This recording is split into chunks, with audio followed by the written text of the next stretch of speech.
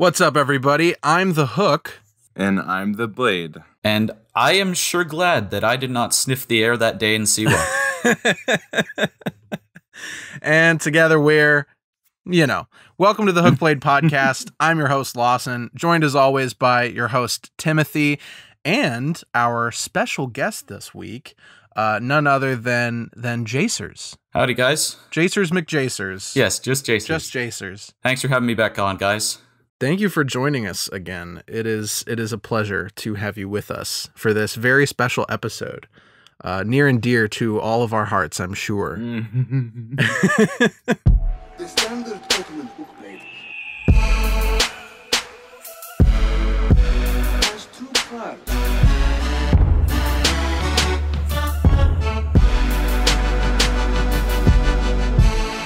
The hook and the blade. In some ways, this is kind of, I think I joked to Tim, I actually said it in the last episode, like, in some ways, this is what the whole Hookblade podcast has been building up towards, because we've now just finally been able to breach the game that Tim has never played. You're right. That's true. It's interesting. I feel like between the two of you, we have some different, like some interesting perspectives, because correct me if I'm wrong, Jcers, but was Origins not the first Assassin's Creed game you played? Yes, it was. Yeah. Yeah. I got it for Christmas in 2017. That was my first one. That was my first Christmas gift. I mean, I enjoyed it, so I played it for like hundreds of hours. So whoever gave it to me, I mean, the money was well spent, I believe. So. Yeah, it gave you that's true. Gave you a whole new hobby and thing to spend your time doing. A whole new career.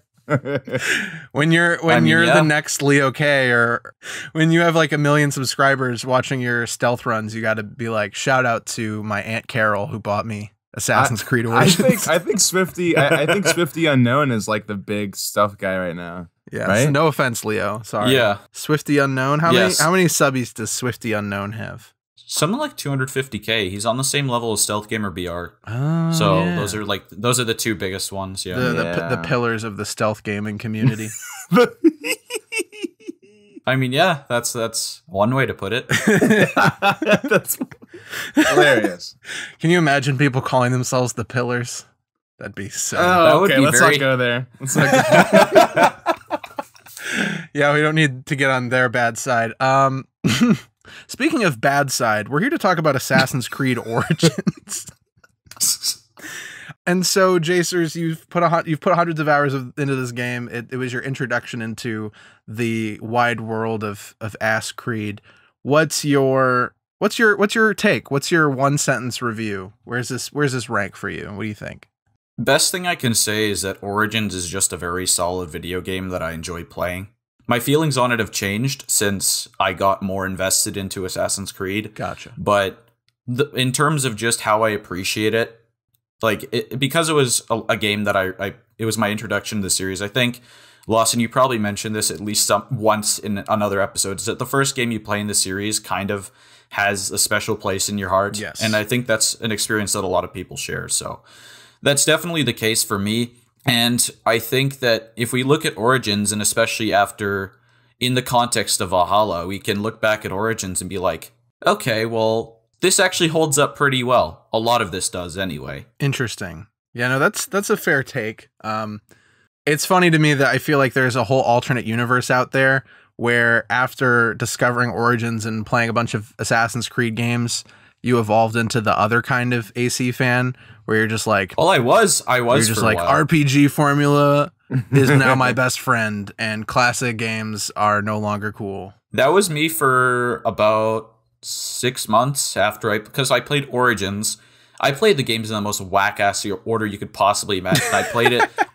I played Origins, then Odyssey, then Unity, then the Ezio trilogy in 3, then 1, then 4 and Rogue, Holy then shit. Syndicate. That is, and then Valhalla. Yeah. I can't even make sense of that. That's bizarre. Yeah. It is very strange, but I got to all of them in the end, and my opinions were, the good ones, I guess, as I like to call them now. So I'm gonna go ahead and throw out my take because I want to just build up to Tim's a little bit more. Luckily, somewhat for me, I immortalized my immediate post gameplay thoughts in a video on my somewhat inactive YouTube channel for now, wink wink, Story Forward, where I talked about Assassin's Creed Origins largely from the perspective of the story, which at the time I thought was very bad. I'll link that in the description if you haven't seen it and you want some context for like what I thought immediately after playing it. But I think what I said about the game as a whole in that video, like the only time I really acknowledged like the entire product, gameplay included, is I said that it was like a top 3 Assassin's Creed game with a bottom 3 Assassin's Creed story. That was a pretty ballsy quote, I guess.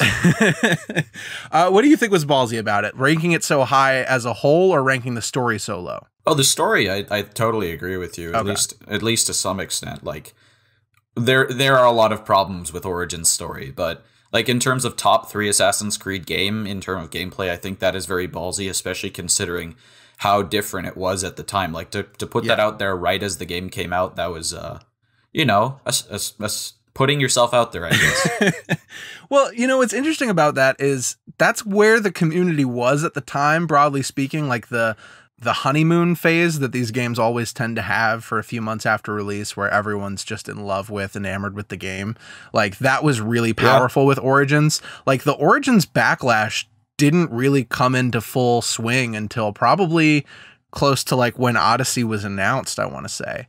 And like at the time it was hailed as a really big step forward. It was like there were things about it that really excited everyone, like the whole open living world feel of like the what's the word I'm looking for? The systemic open world vastness of it, like had a lot of people feeling like it was a bold step, and people liked the like Witcher 3isms of it. To be fully clear now, Origins is not a top 3 Assassin's Creed game.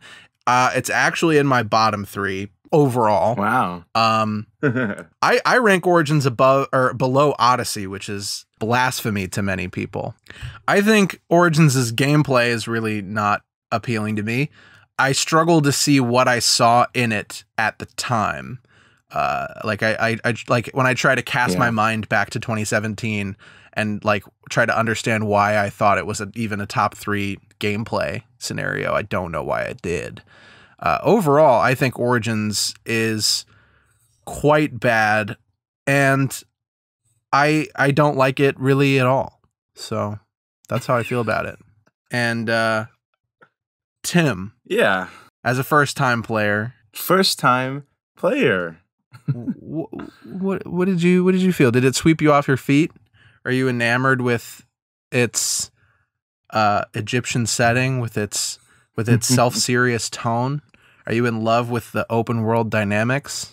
How are you feeling? Well, I'm going to have to answer yes to those questions because I really love Origins. No, but seriously, like, not joking, like your real answer. It's now in my top 3.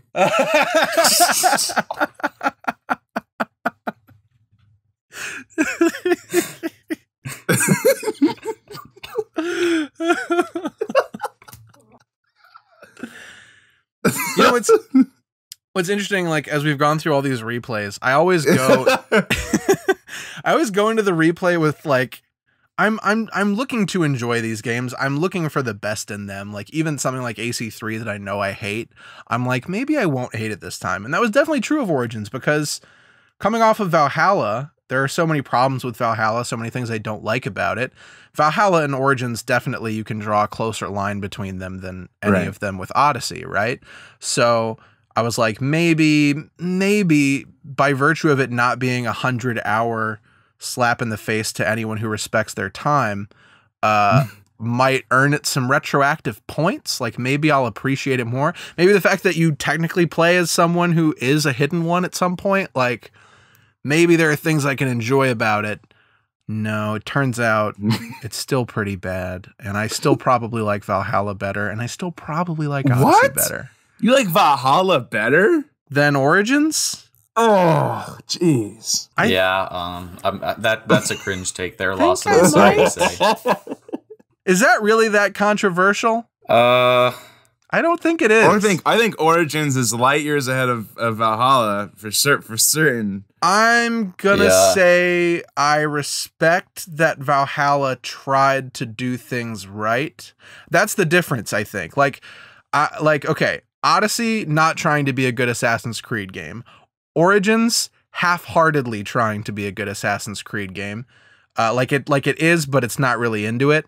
Valhalla fully trying to be, fully fails to be, but fully trying to be. Does that make sense? I would argue that Origins is actually like retroactively the perfect compromise between the RPG creeds and the classic creeds. What? Okay, so here's a quote from Leo. Okay. He mentioned this because JV posted a video about AC Origins a while back, and in one of the comment sections, Leo wrote, AC Origins is as far as you can push Assassin's Creed before it just crumbles in your hands. Yeah. That's kind of how I feel about it too. I think that's true, and I think that might coexist with my feelings on it as well.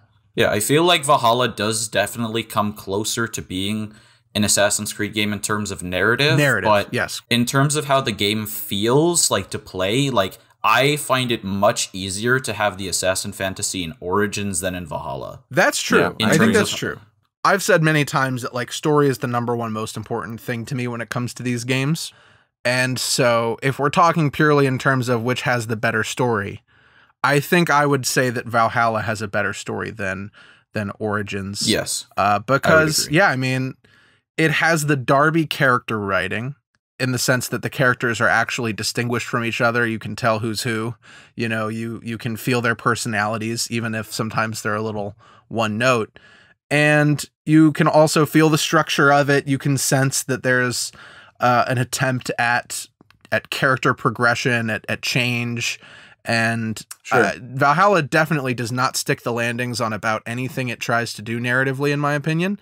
But Origins is so weak in the story department. Origins has almost nothing going on that is remotely compelling to me, and it's just dog water. Like I just forget about everything that happens as soon as it happens. Yeah. I was talking with Tim about this sort of thing when he was playing the game, and one thing he mentioned when he got to the end of the game, and there's that scene where all the guys and girls are around the table, and Bayek's, giving that speech about, we'll start our brotherhood and everything. And you're just sitting there like, I barely remember who half of these people are. And the ones that I do remember who they are, I don't know that much about them. Exactly. Other than they're like one thing that the game presents about them. Like the only people that I remember there is like Aya's cousin, because he was that playwright and he actually has some funny side quests that tie to him. Yeah. There's an other guy like, I don't know, that priest from Memphis who we talked to like 3 times. He's just randomly there. Yeah.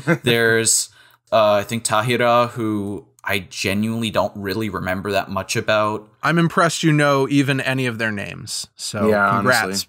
Medal for you. I played the game multiple times, so this is my third time. Like for this podcast, this is my third playthrough of Origins. Like at least of the main story. One of them was New Game Plus. As in your Yeah. third time since we said, hey, do you want to come on and do an Origins episode? You've played the game thrice. Is that what you're saying? No. Oh, Since I okay. got the game in 2017. Okay, this is your third full playthrough. Yeah, this was my first playthrough since 2017. I think there are a few points. I'll only recite a few points I made in my video that I feel like hold up particularly well. One is, I think I said in the video that Assassin's Creed stories can live or die by their supporting cast, and that's exactly what you're getting at. Like, you want the people you see around the table to be on the same level as, when you're in AC2 chilling with Machiavelli and Leonardo da Vinci. Like, you want to have that connection to and that relationship with those people. And then the other thing is that I already thought it was a bad idea on the grounds of we're telling an Assassin's Creed origin story. I already hate the idea that the origin moment has to happen at the end. Like in my ideal scenario, the Brotherhood gets formed at most halfway through the game, and you then still get those assassin trappings and Hidden Ones lore and aesthetics and gameplay in that second half of the game. But if you're going to do it at the end, I want you to have a character story where the decision to found a brotherhood dedicated to political assassinations, you know, the ideals of the assassins, the things that we recognize and appreciate about them, like the decision to create that brotherhood should be a choice that is the culmination of a character arc. That decision should be a moment of emotional significance and change for the protagonist. It should have some meaning behind it. It should not be an afterthought to a very by the numbers revenge story. That is the biggest failing of this story, I think. Yeah, like this is not an origin story. It's a revenge story where the Assassin Brotherhood kind of just happens to get formed. Exactly. You could argue that it was important if the story had themes about that sort of thing. If the story focused on, oh, well, what's the solution to our problem? What's the if that was the focus of the game? No, it's just Bayek running around killing people because they were connected to the murder of his son. Yeah. It's not. He's not doing it for a philosophical reason, which would be part of the reason why you'd want to have an origin story. Be like, where did all of this assassin philosophy come from? Well, it came because a guy decided to stab people because they killed his kid. Yeah. Like, okay, that's a little bit underwhelming. It's just not a compelling backstory. Yeah. And, you know, I guess Aya kind of serves as what you're talking about. Like, she kind of finds a higher purpose throughout finding revenge. Like, she's actually the first one who's like, yeah, I kind of want to transcend this murder revenge thing and be bigger with my life. But, like, I totally agree with you, Jcers, and of course Lawson on this. Like, the supporting cast, not even really existent. But that's the thing too, is when you're around that table, not only are the people there you're not familiar with, but Bayek starts using language that he hasn't throughout the entire game. He's like, this brotherhood, our creed. And it's like, what creed? What creed? You haven't earned that moment yet. You have not earned the moment to drop creed. What the fuck is blood poetry, Aya? What does that mean? Yeah. It's like, let's just throw out these Assassin's Creed buzzwords to get fans excited. You know, and Origins has a pretty lengthy story, in my opinion. I think it's kind of long. And it feels like, for all the time it takes building up other things, it gets to that table scene and it's like, oh shit, we have to like do some Creed stuff. So, and then it just goes 0 to 100 on the Creed stuff. And if it were peppered out throughout the story, I think it would have been far better. 100%. One thing that I don't remember who said this. I'm not going to take credit for it, but Origins straight up sounds like the way they wrote dialogue is they wanted people to quote things, so they try to say things really cool so that they end up in quote books. Yeah. That's what dialogue in Origins sounds like. That is a really good way to describe it, because I wrote, like, the writing, like, my note was that the writing of this game is so clearly aiming for this high-minded, philosophical, poetic tone, but it's so empty. There's no meaning or drama or actual thought underlying any of it. So, like, everything Bayek or Aya says in this game sounds cool and moody, but, like, when you think about it, it's all just describing the most basic possible conflicts. And one more thing I'd like to add about that is the final conversation between Bayek and Aya. And Aya says, "So Bayek of Siwa, what are you of now?" Oh, Jesus. And Bayek says, "A new creed. Ours is finished." What was your previous creed? What is the new creed? We have had there is zero establishment of this. I guess his creed was, well, he's a Medjay, so I guess it was protecting people. But he's still doing that. It's not he's really doing anything different. Yeah, no. Yeah, he's basically still doing a Medjay. He's just not calling himself one. I also really appreciated a comment on a Reddit thread recently on our Assassin's Creed subreddit where someone was like, "Yeah, what do you mean Bayek has an arc in this game? He goes from a Medjay who loves kids to a Medjay who loves kids. What the fuck?" And I'm like, yeah, it's literally that's exactly right. And that's kind of I think what you all are kind of getting at is one of the handicaps of an origin story that's like this, because there are certain prequel stories or origin stories that are kind of formatted in a way that, like, okay, so we know that Bayek and Aya, you know, like something that they are doing is not going to be working, and thus that's what causes the creed to happen. So that, to me, makes it feel like there's so many instances of this game where we're kind of spinning our wheels and doing the things we know Bayek and Aya are eventually not going to be doing. Like, for Bayek, it's like how he has been going about this has not been working. And so therefore he needs to now be in the shadows and thrive in the darkness and everything. And yet I don't know if that's the most compelling way to do it, to do an Assassin's Creed origin, because for half of the game, you're doing the thing you don't want to be doing. Does that make sense? Yeah. No, it makes perfect sense. And I think too, like for sure. the other obvious pitch that I would have for like how to actually give that decision some significance is like, just think about how accessible it could have been for this to be a story about essentially the classic trope of like, I don't need anyone's help. I'm going to do this by myself. And then the realization at the end being like, oh, I actually can use a team and we can all make each other better at what we're doing and we can all work together. Like that's a very basic, simple, it's tropey, Sure. it's classical, but like, you know, Yeah. what do they do instead? A revenge quest? That's it's tropey and especially for Assassin's Creed at this point, which has been Yes. the bread and butter of which has been revenge quests for as long as it's existed almost. Yeah. You know, it's like I would have taken a little bit of fun, a little bit of like emotionally interesting, you know, maybe found family type storytelling where it's a guy meeting the people that he builds a brotherhood with and Right. they're building their relationships with each other. Like that would have been better than this. But I'm sure like what's possible in an ideal scenario, there are just so many better directions that an origin story could have gone in. And to your point, there's that line that Bayek says about how he will be, to all the sons of Egypt, he will be the father that he was not that day in Siwa. I think that's a really good line.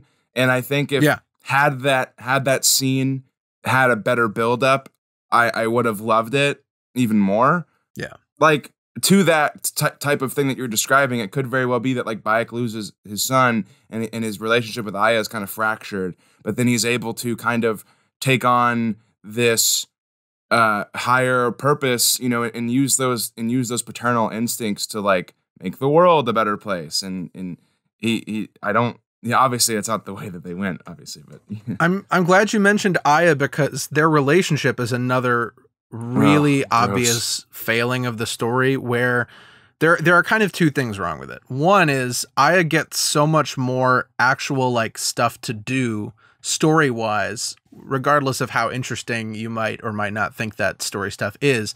The fact that there are political machinations at play as she's working with people like Cleopatra and Caesar, like you get the sense, especially in the moments where you're switching to play as her, like she's the one who's actually doing a story and then like Bayek is like a side character in her world.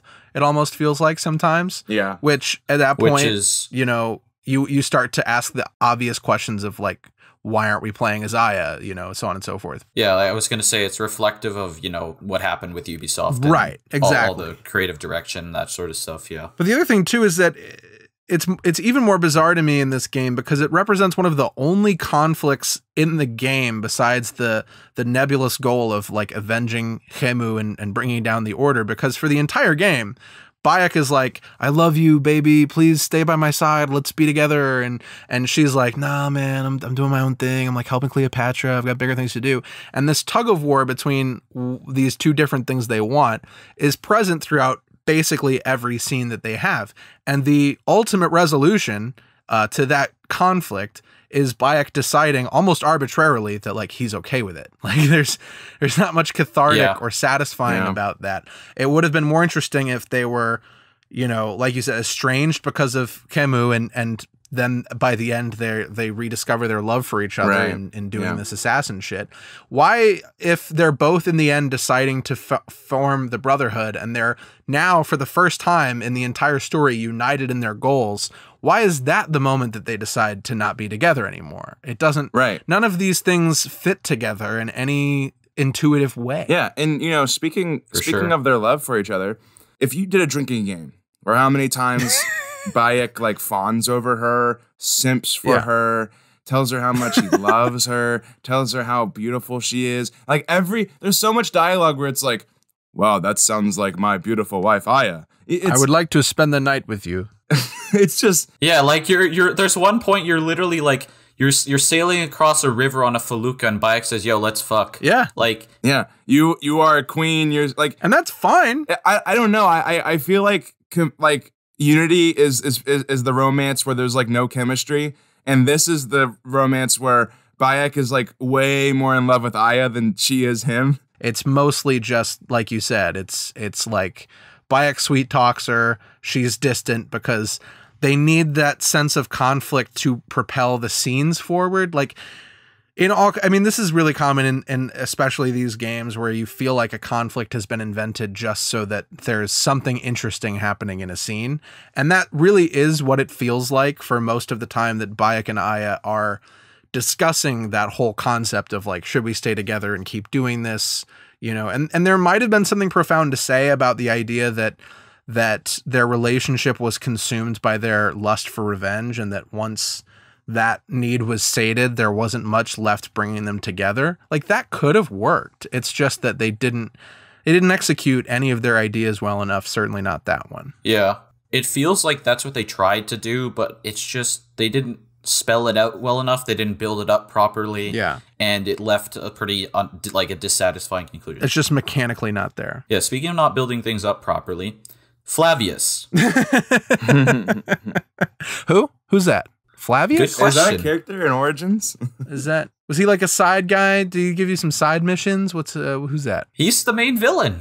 And yeah. no one knows who he is. Yeah. No one knows who he We is. shit on Flavius many times. He's literally...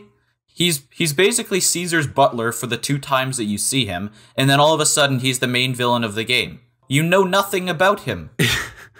Literally nothing. Like and Bayek acts like, oh yeah, Flavius, I know who that guy is. I hate him. It's like, you've seen him twice, and he didn't even interact with you in the 2 times you saw him.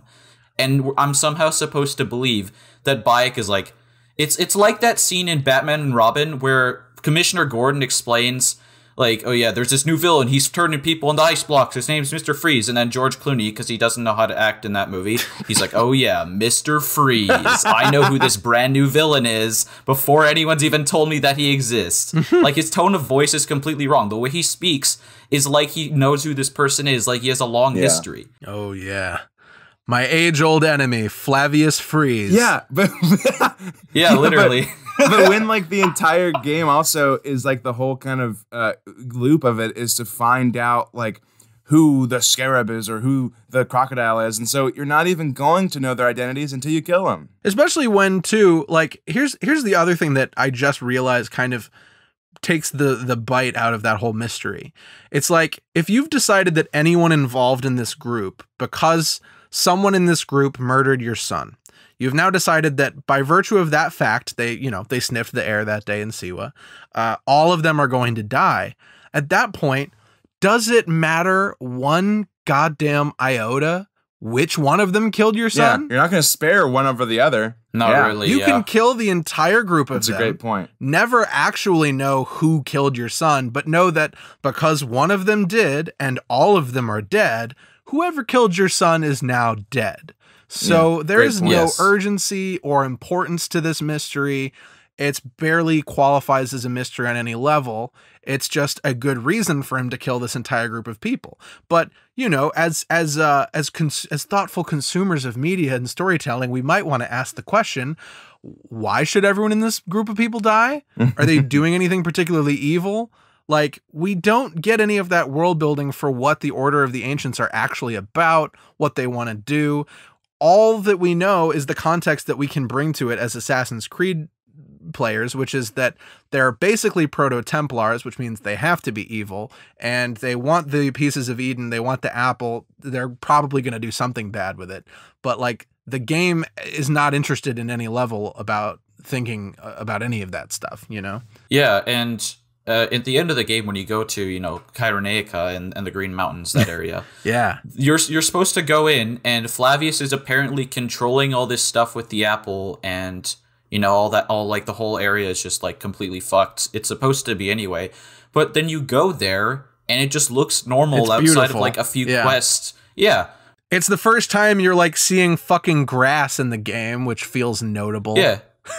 Yeah, and then if you go to like AC1, you look at memory block 7, you go to Masyaf, that's what it should look like if someone is fucking everyone over with the apple. Like, the sky should be gray. Like, there should be no color anywhere. Everyone should be walking around like, Zombies. praise be to the master, like they are in AC1. But that's not happening. Like, that's just not happening. You can go and climb that building and do leaps of faith, and those 10-year-old kids are like, you're the flea of Cyrene. It's like, okay, well, this is some solid, consistent world building. Yeah. Like, okay, all right. Okay, so I agree with you completely, but I also will say that some of my favorite story elements were that you could just come across a town or an area that he had been through and just see the wreckage behind. Like, there were some instances where I just stumbled upon a dude and he was forced to kill his son through the apple, and you can just listen to him grieve and like cry, and then at the end of it, Bayek is like, "I will kill him for my son and for yours," and like.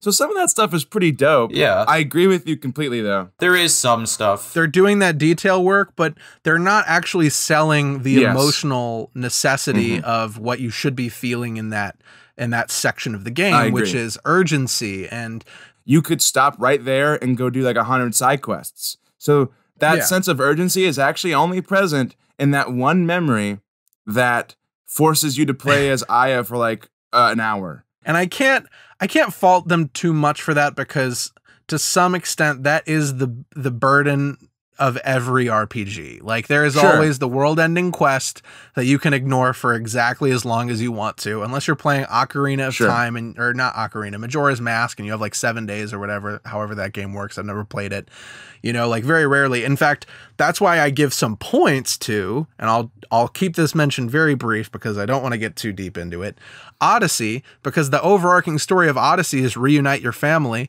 and there's no urgency to that. You can do it whenever you get around to it. So, go ahead, do some side quests. But it definitely doesn't, that structure definitely doesn't do any favors for the lack of urgency in that moment too, for sure. Exactly. For sure. I lost my train of thought. I'm sorry. We believe in you. Pull it back. Imagine the train. Well, okay, not to backtrack too far, Lawson, but I did want to mention to you that what you were saying about how you could possibly do how Bayek and Aya, like, they're being fueled by this, like, want for revenge, and once they get it, they can't exactly like be a couple anymore. They can't be together. Like, what they've lost and suffered through is too much, and they have to part ways. I think that could have benefited if Bayek has Khemu, and that's his son, and he's not married. And then he meets Aya along the way, and she has also been fucked over by the Order. And then him and her fall in love, and then they write blood poetry, and at the end they realize that they've lost too much, and that they have to part ways. And then so they both are avenging something, and Aya obviously is going to want to avenge Bayek's kid because they fell in love with each other. But that stops you from like the awkwardness of like, well, they've been husband and wife for a long time. Like, why aren't they getting back together? There's no need for them to part ways now that they've gotten what they wanted, right? So anyway, right. That could have been interesting, and there are any number of like small tweaks you could make that would, of course, probably improve things. But, but that is an interesting thought that hadn't occurred to me. Something else about the story of this game that I don't know necessarily works is I feel like it delves into the abstract a little too without warning. Like, there's a lot of Egyptian mythology stuff that I don't feel like gets explained very well. There's that whole sequence where you have like the mystical bow and you're fighting the lizard, and it's like, what does this have to do with anything? And can you explain it to me, please? And like a lot of the memory corridor sequences are like really cool and spooky, and like Valhalla is, but there's not really an in-universe explanation as to why they are spooky and scary and all that. And so it would have been neat if I saw that on it would have been neat if I saw that on the sub. It would have been neat if kind of similar to like the feather thing as it does in this game, if they tried to give some kind of explanation as to why, you can have these long conversations with someone that you just stabbed in the face. Like, obviously that's like the Assassin's Creed thing, and I'm not at all I'm not saying I don't want it to be a thing. I'm just saying, like, it would have been neat if there's some Egyptian mythology thing where it's like, we now have 60 seconds to make out before you die officially. You know what I mean? I don't know. Yeah. That could have been something. The explanation, I believe Aya does a passing mention that they're in the Duat. That's the thing. Like, they talk about the duat in the field of reeds, and I just don't really understand what those things are very much. Yeah, exactly. Yeah, So- for Yeah. sure. And Yeah. I'm sure someone could school me, and I'd be like, okay, cool. But, you know, maybe just maybe some of the emotionally crucial scenes in this game would have been more impactful if I understood what those words meant. And like the other thing too is, why is the Animus presenting this stuff to us if they actually are in the Duat or the Field of Reeds? Like, Yeah. like where does the Animus come into this? Which is another forgotten aspect of this game, like, almost completely. Yeah. I've always I actually think when I was playing Valhalla, my mom was just like in the living room at the same time, and she was so confused by the memory corridor concept of like, are you guys in heaven? Is this the afterlife? And I'm like, okay, so so an Animus, this is like a simulation. This isn't really happening. They're not really having this conversation. If they are, it's not like They're not standing. I feel like the original intent behind that whole device was maybe that, like, because you could be killing this person any number of potential ways, the Animus is showing you a conversation that really happened, but you know, ensuring that it happens as it did, despite how you may have killed them in a different place at a different time with a different weapon, so on and so forth. That gets really muddy when they get all what's the word, surreal with the way they present them, like especially in Origins and Valhalla, where it's like, you know, oh, crocodile lady's chilling on a big ass crocodile. That's not something that really happened, but you can see it because it's fun to look at. But it's something you can't really think about too hard, or else it all falls apart, like many things in Assassin's Creed. Sadly. You know, and I think that this game specifically kind of actually, even more than Eivor is, like, Bayek clearly is, you know, loves his Egypt. He loves his Egyptian mythology stuff. And so, like, one thing about Bayek, he really loves his Egypt. And so, He does. So, like, loves him some Egypt. and so, like, every AC iconography thing is like a lot of the Assassin's Creed iconography stuff is linked to this Egyptian mythology stuff, which I don't think is exactly universal to any, like, the Levantine assassins are not utilizing the Field of Reeds or any shit or anything like that. You know what I mean? Right. So Yeah. I think it gets a little too bogged for sure. down in that stuff. Yeah. But hey, Bayek is exceptionally acted. Yes. Would Very you good agree, performance. Lawson? Oh yeah, no, I love Abu Bakr Salim in this game. Me too. He's a great He's actor. good. He's a great actor. Very good. Probably one of the best Assassin's Creed protagonist performances in a long time. For sure. Probably one of the best ones, which is remarkable agree. for a character I give so little of a shit about, I know. that I actually like his actor so He has a much. great amount of range. He has this warmth and empathy to him that really, like, he just nails that archetype of the stoic but kind leader, protector.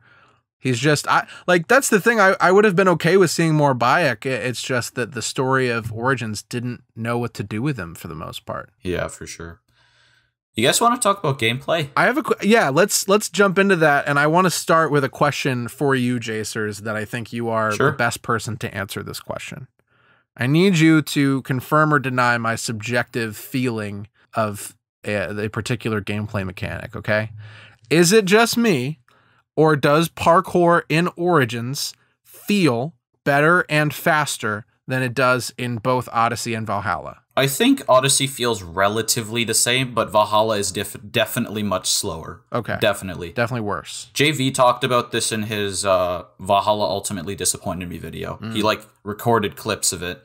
Or maybe it was the clips were on Twitter, but yeah, he talked about this nonetheless. Gotcha. Yeah, it is definitely slower because Origins reuses for example, when you pull yourself up onto ledges, Origins just reuses that animation from Unity. It's quick, it's simple, it works, right? Valhalla adds a new animation where you're like quickly yank yourself up, like you do like a muscle up basically, instead of just pulling yourself up. Yeah. And another thing is in Valhalla you can't roll manually. Right. So what ends up happening is that you'll just like land really clumsily if you jump from anything more than like what the game considers to be a quote unquote safe distance. You just land and it feels really awkward.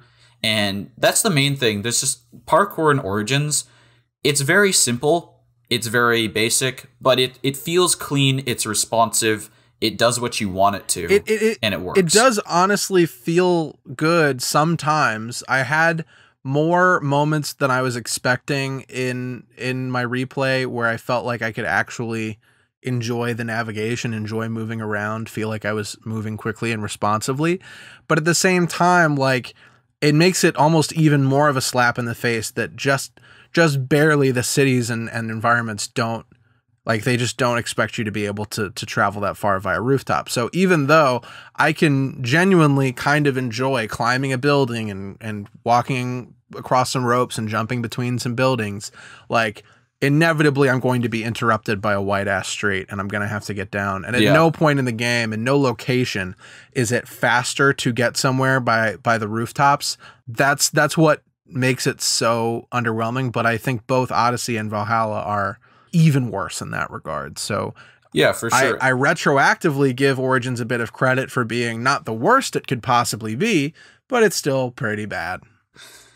Yeah, for Origins, I think the main thing, if you look at the way Montreal 3 kind of designed their games, Black Flag is kind of, like, Black Flag and Revelations are kind of the precursors to this, but ever since that, the focus has very much been on usability. They want parkour to be usable. So if you look at the way that, I think the most useful place for parkour in Origins is in stealth areas, in enemy camps, in forts, and stuff like that. That's because what you're looking for is the height advantage. That is the most useful place for parkour in Origins. It's not useful for general traversal.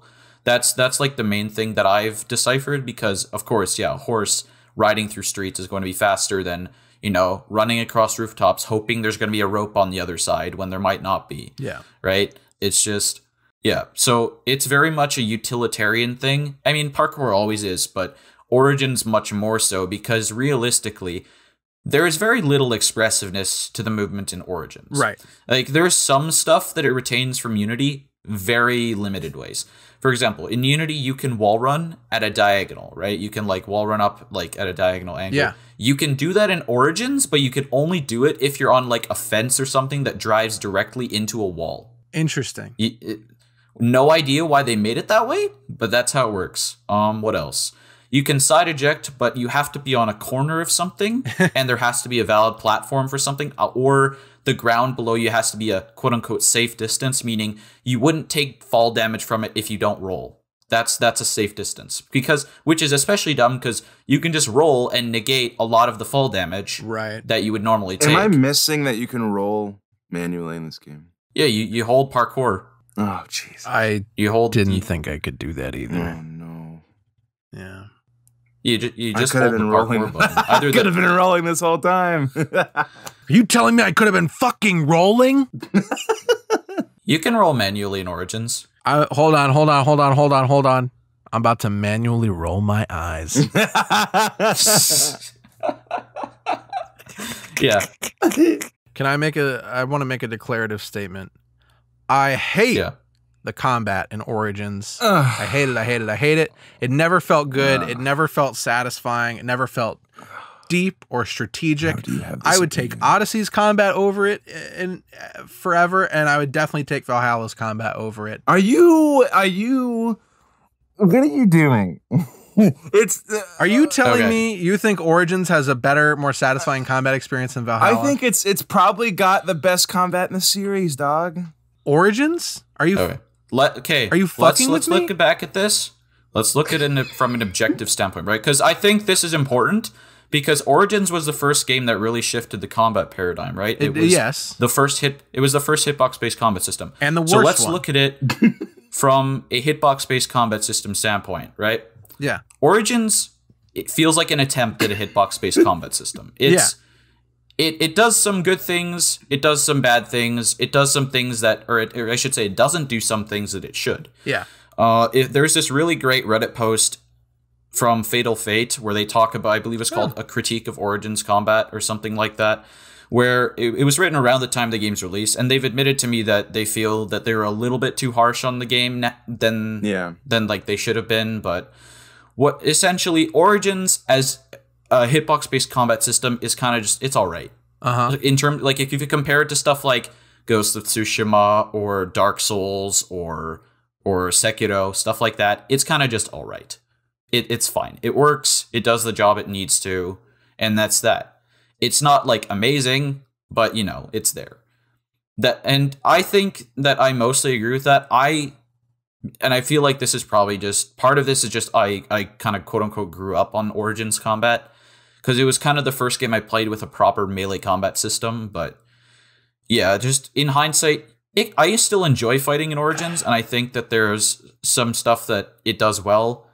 I think it entirely is a matter of animations and also mechanical depth, because, and when I say mechanical depth, I'm talking about like what are the sort of like extra systems that allow you to make the combat expressive. You know, Ghost of Tsushima is a great example where it's expressive. You have different stances you can use. You have different moves, special moves, and like combos you can do. Origins has like none of that. And even Odyssey, just by giving you those timer-based special abilities, feels like there's at least something you can think about in that game other than block, dodge, parry, hit. Like, it's just Origins is complete sandwich of basics, and every single encounter feels like I'm just slashing, dodging.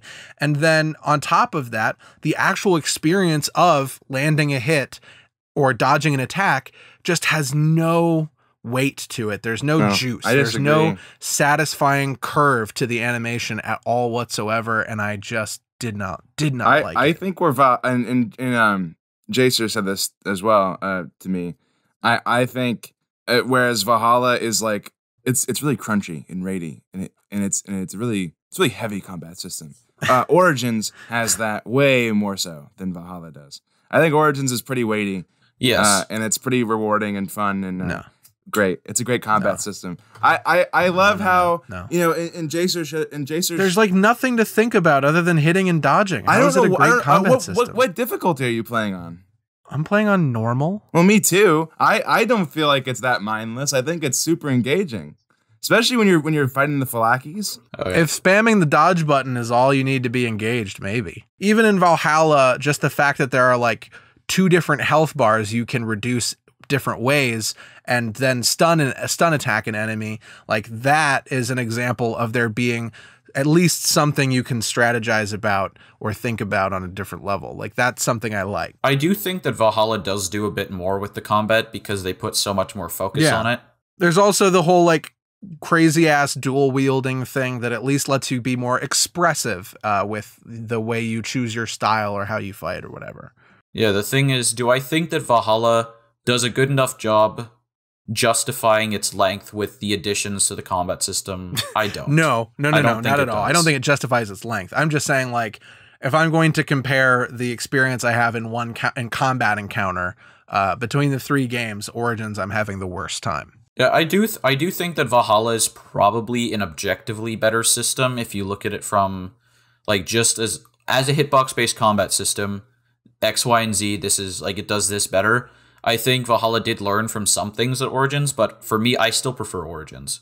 Entirely subjectively. I also think, too, like, in Valhalla, I never really had as much... And also, to be clear, I don't want to suggest that Origins does everything better than Valhalla does. There are some quality of life improvements that Valhalla has over the Origins Odyssey system that would be nice.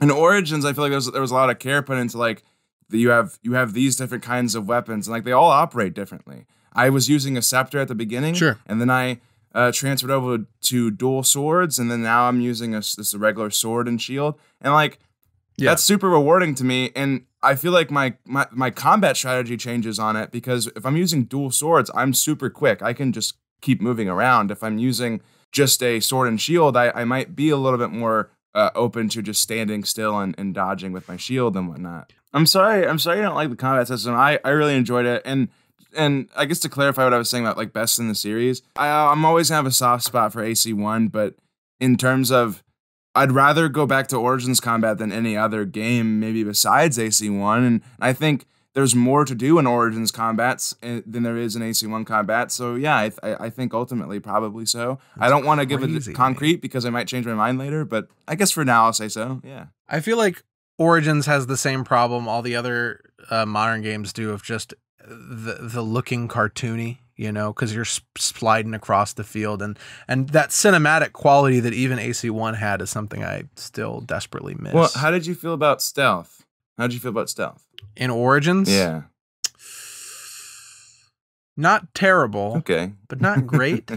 I didn't have the worst time with it, but I also didn't try to like really be as stealthy as possible all the time just because I wanted to get through the game faster. And it almost never is the fastest way to get through. I mean, I tried, I did my best.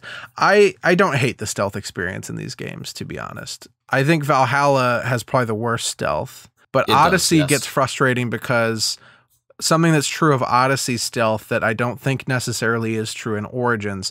In Origins, you're in a fort, you get seen by somebody, okay, and then if you kill them or you run away from them, then you're good.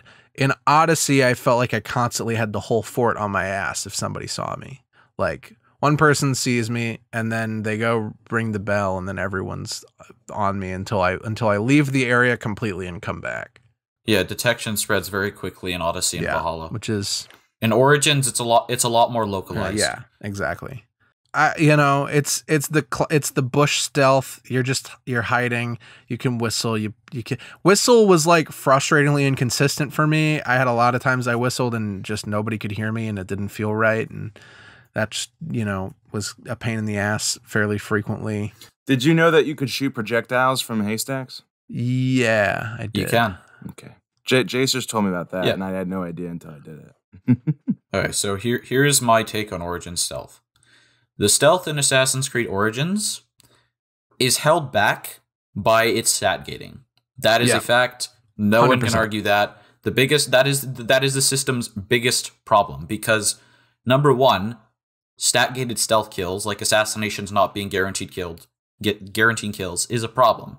The second thing is that there are a number of tools, I'd say mainly Flush Decay and Poison Dart, which simply do not do enough damage to kill most people that are at your level. So there isn't really a reason to use them. The best thing that Origins does for stealth is that it has a few tools that are really useful, mainly Sleep Darts, Smoke Bombs, Eagle Harass, and Whistling. And then, of course, your Hunter Bow. Hunter Bow is basically just like the fastest way to instantly kill weak people, because assassination animations take way too long in this game. And another thing that's worth mentioning is that Senu, like this game added that mechanic, and that mechanic is really useful for stealth because it lets you not need to look at a minimap all the time. You can just scan out the place, and then you can see everyone through walls, and you can just like rush through the area, sleep darting guys, you know, dropping smoke bombs off of ledges into groups, throwing sleep darts into campfires to make all of them fall asleep with sleep gas. You know, you can do all that sort of stuff. I'm broadly speaking a fan of the bird vision. So I guess before we like kind of get final thoughts going, I did want to talk about the RPG elements, because that's going to be a point of contention for this game and these games. My biggest thing with the RPG elements in this game is, I think what we should consider, and I know I talked a little bit with Jcers about this privately, and I know he agrees with this. They're way less egregious than Valhalla's. Like everything in terms of like armor and things that up damage in terms of like your bow and your melee and everything, that's all craftable stuff. You don't have to go and fight a level 100 beaver to get a certain pelt. You know what I mean? Like, you just can go and shoot a deer and upgrade your stuff. And if you want carbon crystals, go raid a camp. And so that's all very controlled by how much effort you want to put in. And like in Valhalla, you're not only constantly having to manage your weapons, but you're also having to constantly manage your armor sets, making sure that they all fit together appropriately. And then you're also having to put runes on those weapons. You know, in terms of compared to Odyssey and Valhalla, it's very interesting to go throughout the entirety of Origins and barely look any different, because I still have the base outfit, of course, and I have a breastplate. Yeah, maybe. And it's not like there's really armor. You just have outfits and gear. That's true. There's just less to have to worry about. And the weapons, I always felt like I always got a weapon that was useful. And so I could just sell or dismantle. In Origins? Yeah. And so I could just sell or dismantle another weapon and always keep my inventory pretty clean. In Valhalla, inventory management is hell, and it's not in this game, and I think that's a part of why. I highly disagree on the grounds of whether or not inventory management is hell. I appreciate that Valhalla all the loot from the weapons to the armor. It's one item that's in one place that you can get once.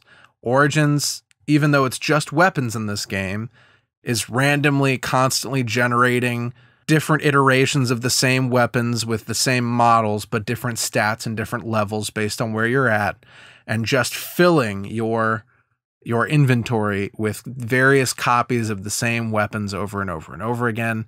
And I definitely did not, even the first time playing through, feel like every time I got a weapon, it was useful to me in some way. Like, I was constantly having to go through and like, oh, haven't looked at my weapons in a while. Time to fucking dismantle them all.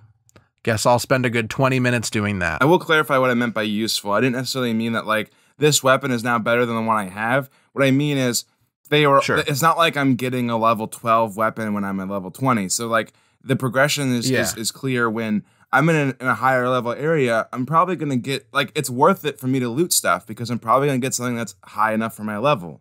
But also, I'm pretty sure that scale of like what you loot has nothing to do with where you are and entirely just to do with what level you're at. So if I go back to Siwa as a level 60 Medjai, I'm going to get a level 60 sword in that chest. So I don't even feel like it's connected to the world at all. You know, perhaps this isn't the case because I have played Origins now more recently than Valhalla, but I felt like in Valhalla I would get more things that just weren't like, because there's certain gear sets that are around a lot. I felt like you could stumble upon a gear set that's clearly like useful for a lower level character. Right. You know, I mean, I understand if you don't fuck with it. Clearly, like, it's not my first choice for an AC game to have these elements in them. I know. I did think that they were fun and engaging, and I also, it's so strange because it's like Origins is like the Valhalla sequel that I want. It's a bridge between that and classic AC for me, and it's so crazy that it came out before those games. Like, if I had played Origins, like if Origins had just come out and I played it, my opinion of the series would be way different, I think. Really? That's so interesting to me. Yeah. I think that's fair. I definitely agree with the idea that it's a bridge because there are still some of those classic AC elements there carrying you through, but man, there, like, as just one example of a thing that I vastly prefer Valhalla's approach to is I just hate the whole mentality in Origins and Odyssey of clearing locations, that any fort you show up to has a checklist of activities to complete, and then you can consider that fort checked off. Yeah. I hate that because that's fair. That's kind of fair. Annoying, yeah. I feel like I have to do it all the time. But it's not like fun or rewarding or engaging. It's just busy work. It's just checklists. And then in Valhalla, it was a breath of fresh air that I could see a location on the map that was a fort, and there's no status of whether that fort is cleared or not cleared. There may be something in there that I want, be it a mystery or a wealth marker. And if I want it, I can go in and get it. I agree. But I don't have to feel like that fort is an activity on a checklist to be completed. For sure. You know? 100%. I agree with you. Yeah, that's definitely a benefit of Valhalla. Yeah, I totally agree. I mean, you know, even Jcers was telling me, like, just don't clear all the locations. It's really tedious for that reason. I'll clear every location that the story brings me to naturally. If I have to go to this fort for a quest, I might as well clear it out while I'm there. But yeah, no, trying to clear every location, which I did eventually do in Origins, is a nightmare of stupidity and time wasting. So it's even worse in Odyssey. It is. It's a lot worse in Odyssey, and I have done both. I think what sells the whole fort clearing thing for me is that, in case you don't know, I'm a pretty big stealth guy. So when I see a fort, I'm like, oh, cool, stealth level. And the level design in Origins is actually pretty darn good most of the time. So like I just enjoy doing that sort of thing. Now, if it's not something that appeals to you like very heavily, like sure, like Lawson, I'm sure you appreciate stealth, but I don't know if you appreciate it as much as I do.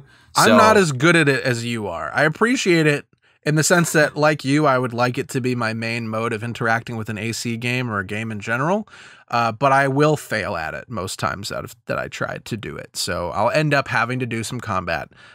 It is not common for me that I get through a fort or Assassin's Creed level without having to kill someone in combat, but I try my best. That's fair. But yeah, Origins, because you can see through walls really easily, it actually like enables me to do that. And I feel like the level design is really well suited for that purpose. It's that, you know, if you use the height advantages, you use the tools, you know, the bushes that are like, they're not actually super like gamey in the way they're placed. Like, it doesn't feel like a video game that like, oh yeah, it's like, you know, do you know some tailing sequences in Black Flag where like, and then you run to this bush and then you run to this bush and you can like see like the invisible hand at the developers. Origins doesn't feel like that, and I can really appreciate that in the forts in that game. Fair. So I feel like that's what makes, like, I enjoy doing forts. I don't plan on 100%ing the game again because that just takes too long. But you know, the forts, although the checklist isn't good, I feel like they are still a good part of the game if you're into, like, you know, clearing stealth levels and stuff. One thing Tim mentioned to me is that Origins would really benefit from having a manual save system. Because then you could like reload a save and like if you mess up, like you were talking about, like if you reloaded a save and all the guards are in the same spots, then like just try again. It's like resetting a checkpoint, but Origins doesn't have that. Because there's many times in Origins where I felt like I was doing particularly well, and I would love to just be like, okay, let me save. Whew, I'm safe, you know, and then like now I can be a little bit more experimental and like, maybe let me try this, and if it doesn't work, then I can. And I understand it could be cheap just to always be able to fall back on a save, but it isn't when you consider that Origins, when you die and you respawn, any number of enemies can respawn. To me, I'd never noticed any rhyme or reason to it.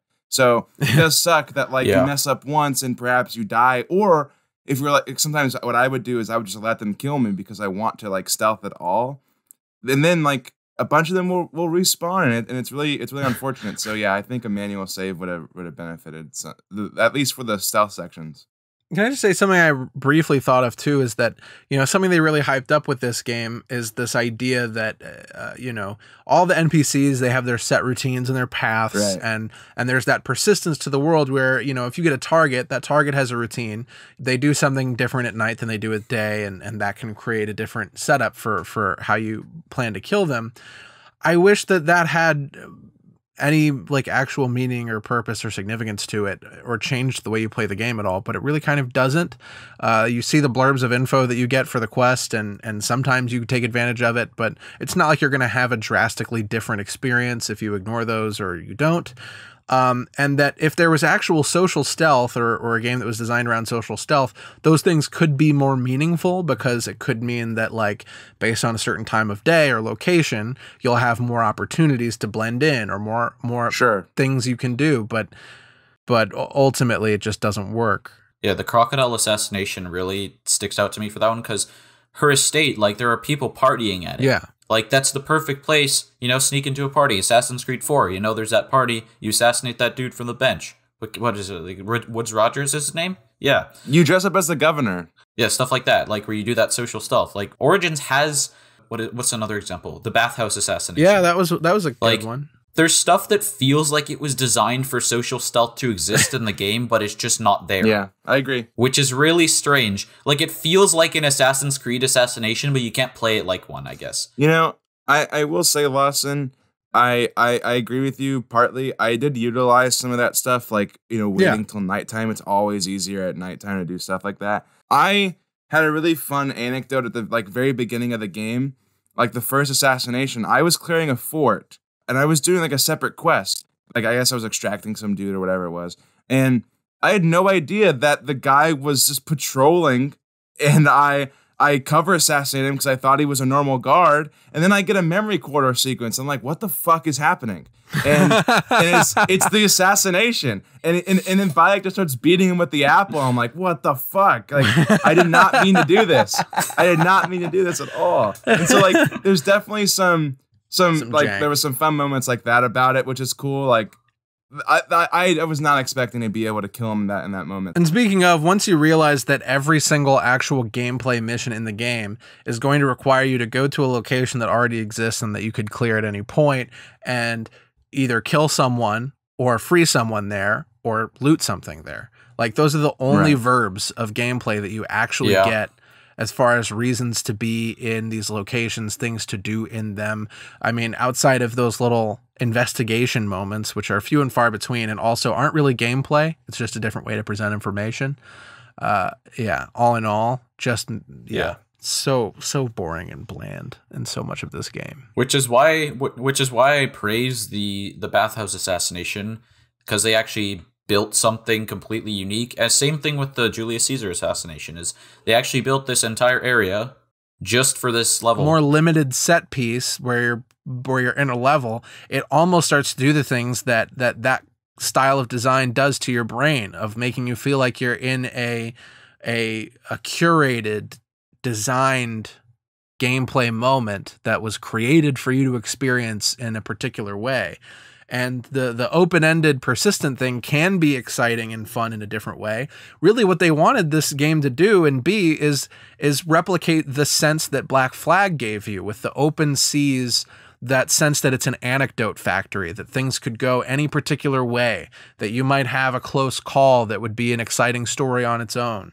But I don't really ever feel like in any of these 3 games like that I have that experience on any level. I had one. I had an anecdote factor experience, and I actually I messaged Jcers when it happened. I said I'm going to save it for the podcast because I didn't want to. So like, well, you're welcome for setting you up for it right now. Thanks, dude.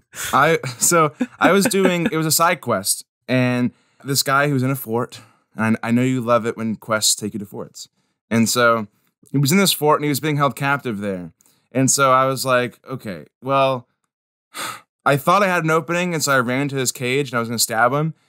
And it turns out I didn't have the opening and people spotted me. And so I dodged at the right moment and the sword swing missed me and hit his cage.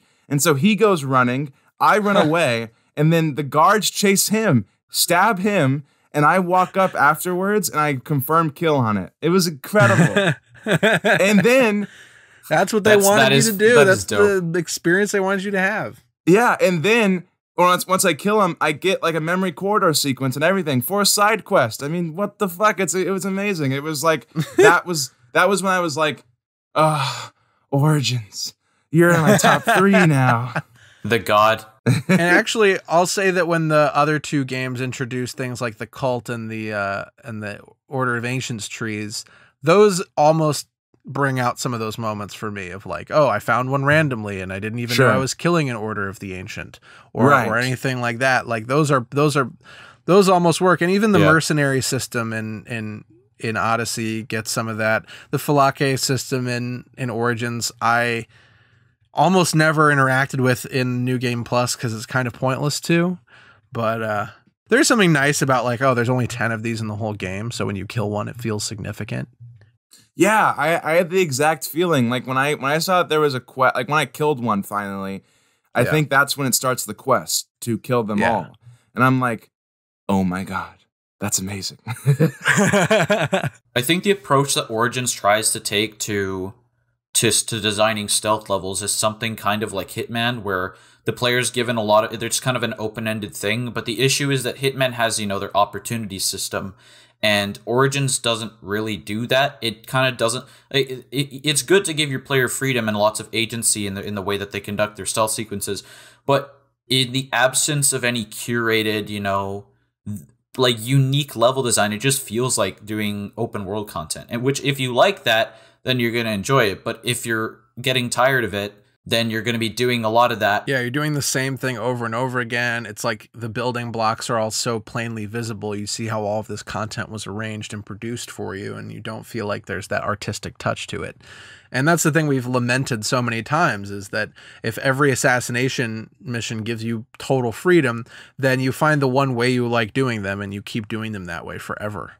And in the absence of a system like opportunities or achievements or whatever to like actually encourage you to experiment with the tools, you're just going to keep, killing guards with hunter arrows and calling it a fucking day. I wanted to ask what you guys thought about Egypt. We haven't really talked about like Egypt yet. Yeah. Egypt is interesting because I definitely found myself appreciating the atmosphere and the aesthetic of the world, the ambiance of it.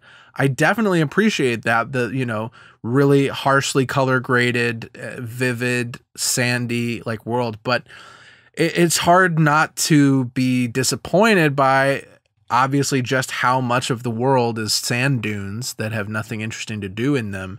So while I appreciate the ambiance, and it's probably a more aesthetically rich location than either of the other games in this trilogy provide you, I still probably felt like I got to engage with the world more in both other games, as opposed to just, running it underneath my feet while I go from point A to point B. That's fair. I think if I had to describe the way that I feel about the world in Origins, I think the main thing is just it feels like you said this at the beginning of the episode, Lawson.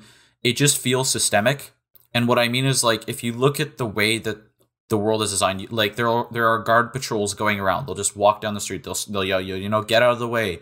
They're carrying like iron or wood or stuff like that. There's ships in the oceans and the lakes transporting goods and stuff, and that's just always happening. Civilians are going to the market. They're going to sleep. Like this actually feels like they put effort into making the world feel like it's alive and feel immersive, and like stuff happens when you're not doing anything, which I think is interesting. And I feel like Valhalla kind of doesn't do that as much because it feels like all of the content is very, very contained to, the dots on the map. It feels like, the enemies are at the dots and that's kind of the only places where they are. Or like if they're in cities, they're just kind of in cities, but they're not really doing like there's no patrols. There's no like beyond like, basic guards walk here. This is their patrol route. There's not like dynamic, convoys. There's no, and of course there's a decreased focus on naval, but there's none of that at all in this game. So it just kind of feels like the world is more alive, I guess is a way. It's not like, Red Dead 2 alive, but it does feel more alive to me in Origins. And definitely more so than Odyssey, for sure. Odyssey's world is it has some shortcomings. Pretty much where Jcers is at. I really enjoy it. Sometimes, I just, it looks beautiful. There are some parts where it's like, it kind of looks the same, but I feel like there's a better excuse for that here than it is like in Valhalla. In Valhalla, it all looks the same, like the entire map. But I do like Egypt, and I like being in it. There's some cool parts of it, and I like going in the pyramids sometimes. I feel like Valhalla does have that better like puzzle labyrinth exploration going in it, but I did like that. Anyway, that's it.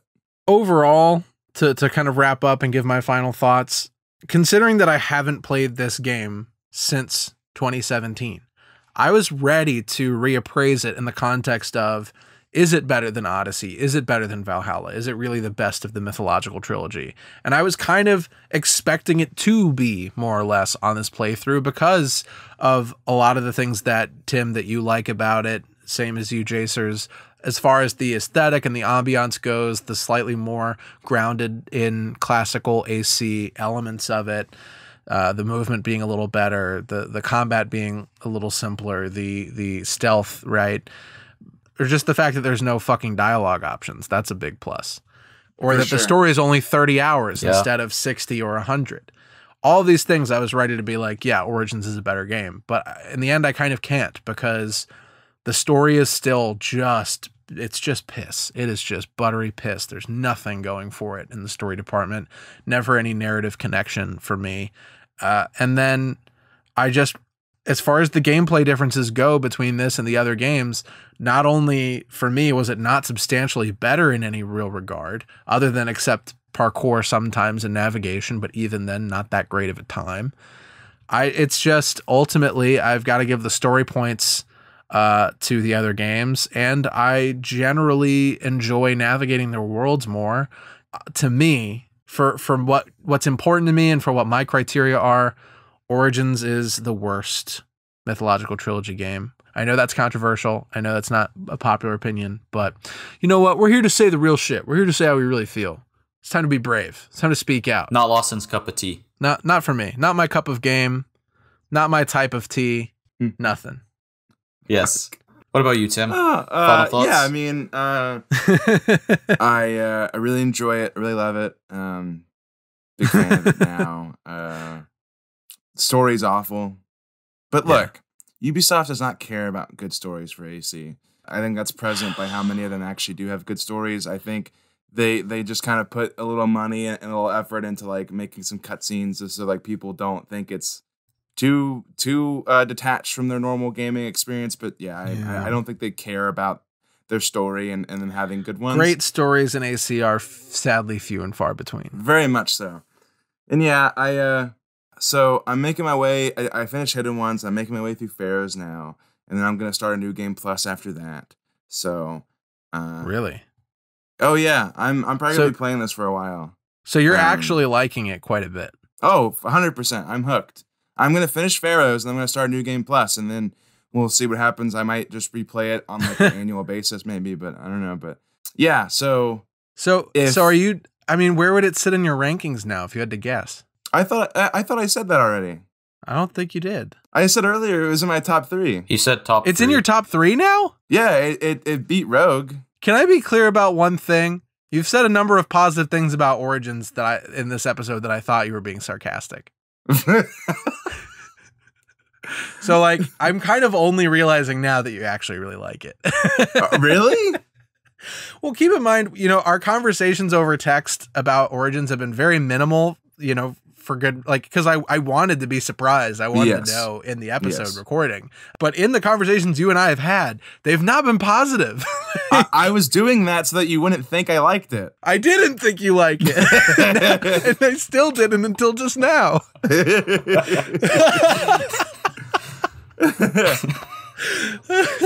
Tim talks about how much he likes Origins for like more than an hour and a half, and then Lawson's like, I still don't think he's didn't. actually being serious with me until This is a real plot twist.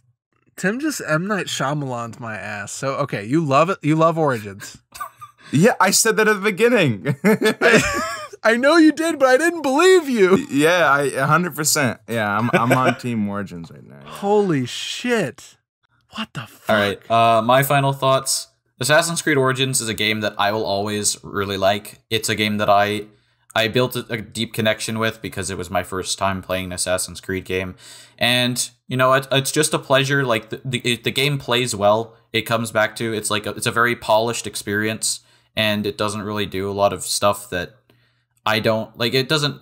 It does what you tell it to. Basically, is one of which isn't always the case with Assassin's Creed games. So it's unfortunate that that's like a selling point, but it kind of is. And it appeals to me in a way that just a lot of other games don't. It's not in my top 5. It's probably number 6 or 7, but yeah, it's it's middle of the road. I enjoy it quite a bit. But I am perfectly willing to acknowledge the many flaws that it does indeed have, because, it has a bunch Man, of my them. brain still has just not caught up. I'm so fucking... I'm going to be listening to this in editing right after we're done, just going, oh, what were the signs? What did I miss? Holy fuck. So, all right.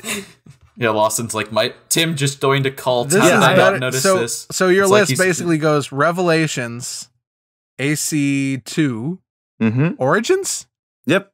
and then like Rogue, and then Black Flag. Yeah, probably. Holy fuck, dude. Well, This okay, is I have to crazy. consider that. Now, I have to make a new list, but Yeah. but that tentatively, yeah, I'd say so. Yeah, but We're gonna I have definitely to wanna, refresh our list when we're done with all this. Just a Yeah, little bit, but- I'd say like sometime in the next couple episodes we'll just do a little listy update. But it's time for you to confirm. It's time for you to answer the question that's been on everyone's mind. Timothy, you know the question. Am I gonna play Odyssey? Are you gonna play Odyssey? Are we doing it? Can we do it? All right. Well, I'll say here now that I will play Odyssey. Ooh! Damn. For what it's worth, I have not known until this moment that Tim would play Odyssey. I've just been trying to get him to for months. I asked him about it. He said, "Who says I'm playing Odyssey?" So yeah, this is new for me as well. Yeah, I was like, okay, so when you play Odyssey for the next episode, Tim's just like, "Who says I'm playing Odyssey?" I'm like, okay, fair enough. We're gonna play Odyssey and then cancel the show because at that point, like, why bother continuing? Yeah, if we're not getting a new AC game until 2023, then like, No, don't comment.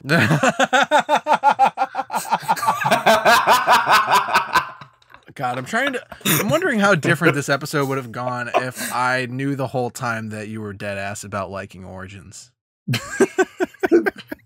I feel like it might have been a bit different, Wow. but I'm gonna blame it on the fact that I'm tired and also that Tim lied to me several times repeatedly. The whole time I'm like, hey, actually, Lawson, I disagree with you about Origins. You're like, wait, do you still dislike this game?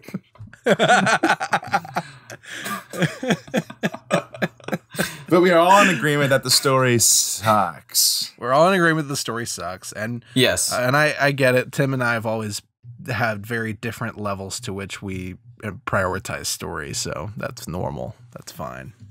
But damn, For sure. top 3. And y'all were going, wow, in 2017 you said this was a top 3 Assassin's Creed game.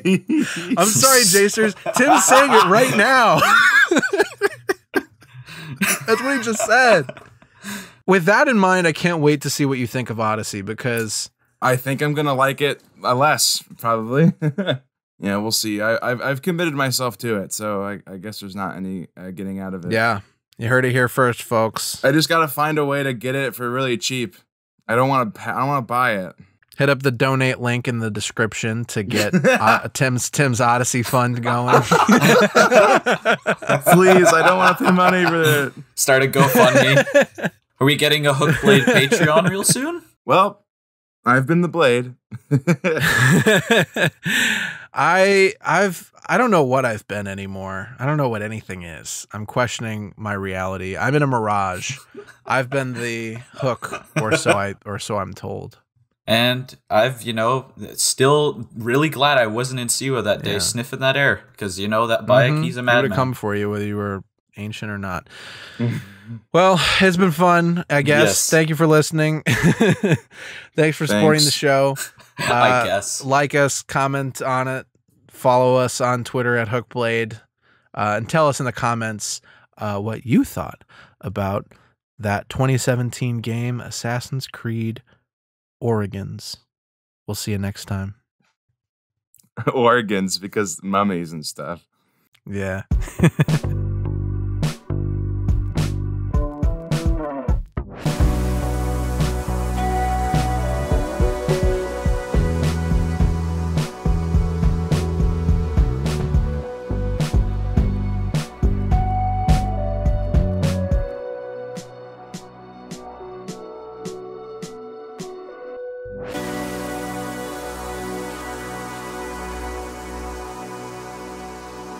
Hook and the gun, so you can use one or the other. An elegant design.